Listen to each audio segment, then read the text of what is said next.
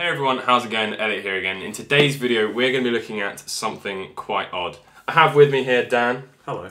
Dan, slightly unrelated, have you seen the new PlayStation Classic? I've heard it's a little bit iffy. Have you got one? No. Ah, well I've got you something just slightly better. Ooh. Oh boy. So, in today's video, we're going to be looking at the better version of the PlayStation 1 Classic. Are you excited? I'm terrified.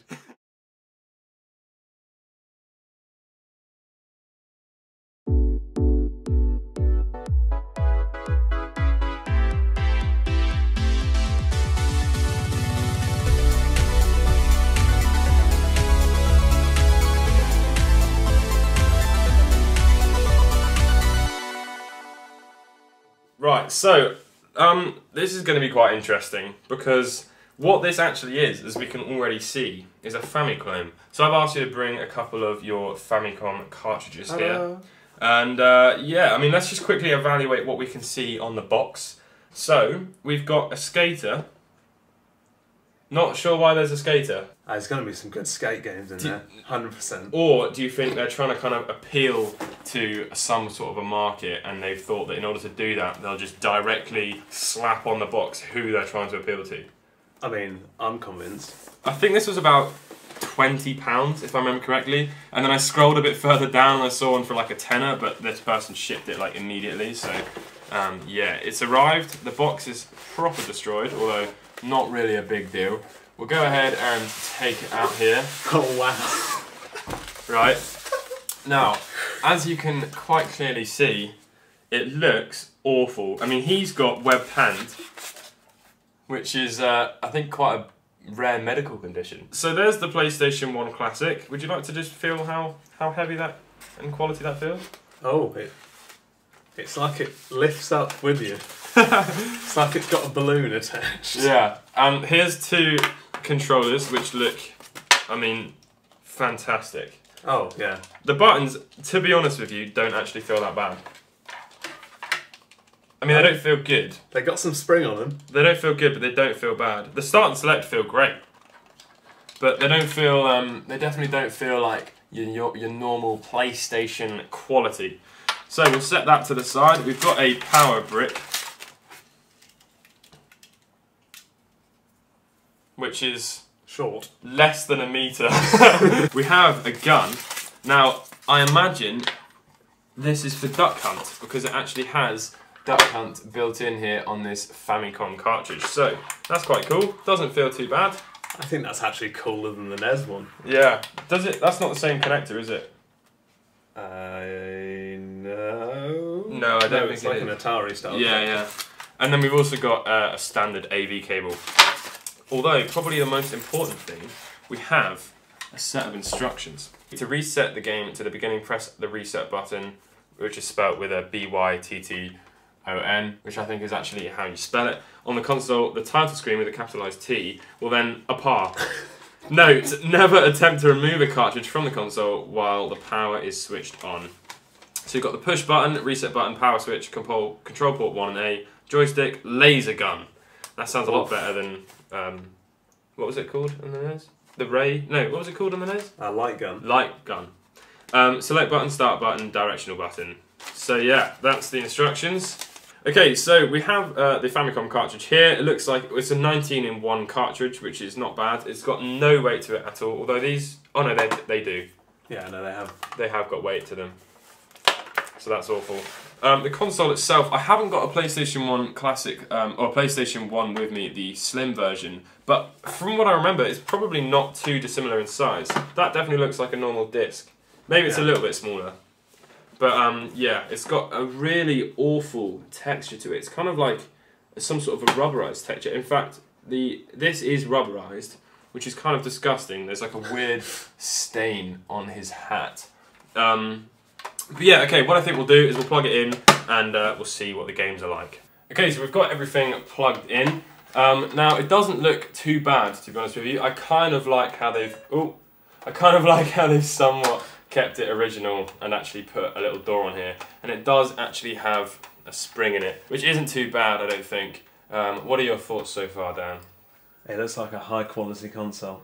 I've got it hooked up into my television. Unfortunately, this is basically the best setup I can get for now, so hopefully you're not going to mind, but we'll have to wait and see in the comments after this. And it doesn't look too bad. There's the screen flicker that you're seeing on the video isn't actually because of the CRT screen. That's just the refresh rate of the camera and the screen together not working completely in sync. Now, we did notice this just by plugging this in before, and I'm not entirely sure what is happening here. Maybe some tech wizards will know in the comment section below, but if I plug the controller in and turn it on, we get a monster amount of lines on the screens, which does not make a lot of sense. Do you want to try Super Mario first?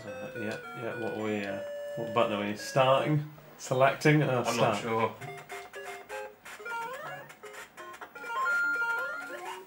Did you start 2-player? Yeah. Nice. 2-player on the original is when I die you take over. Yeah.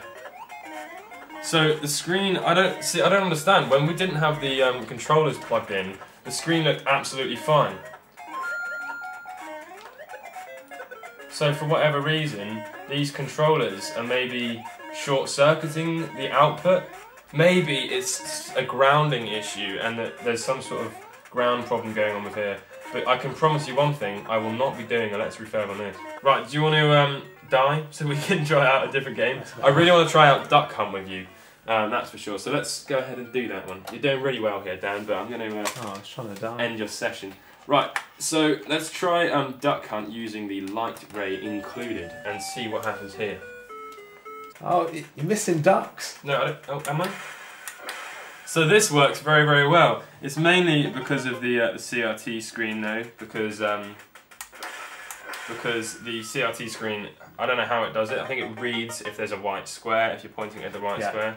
You'll see for a second it goes like dark. Yeah. So that's quite well, works quite well, doesn't it? Yeah. I don't think this would work on an LCD TV though, would it?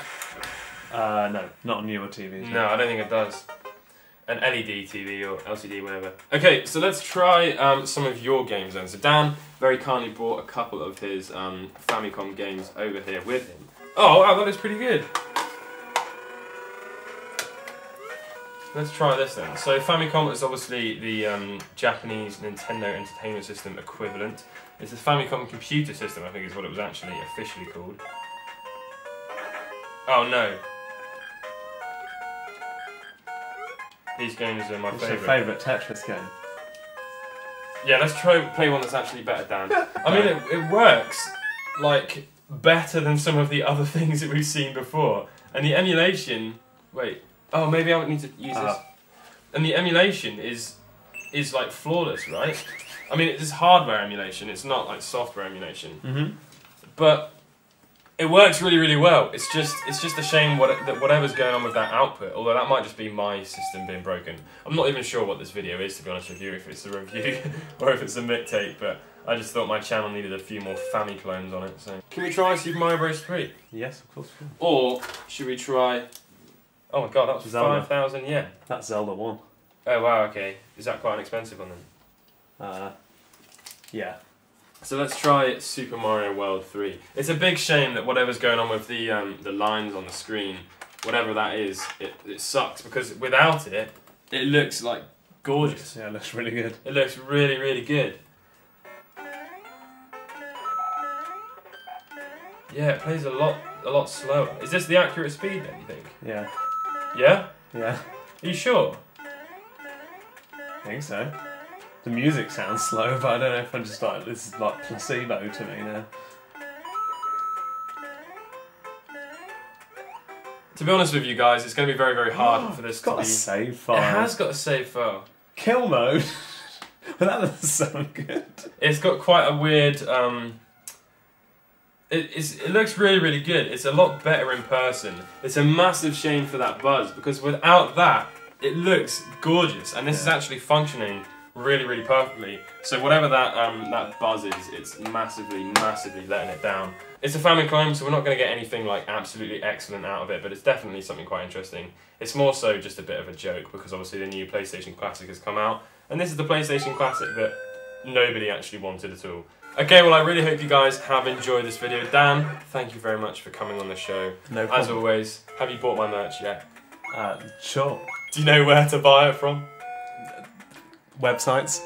The retrofuture.merch for all, which I'll leave it in the description below. I really hope you guys have all enjoyed this video. By the way, we didn't mention there's some crazy ergonomic stuff going on the grip at the bottom of the controller, so that's a bit odd. If you would like to buy one of these, you probably need to rethink your life. Let me know what you think in the comment section below. Dan, thanks again, and I'll catch you in the next video. Peace.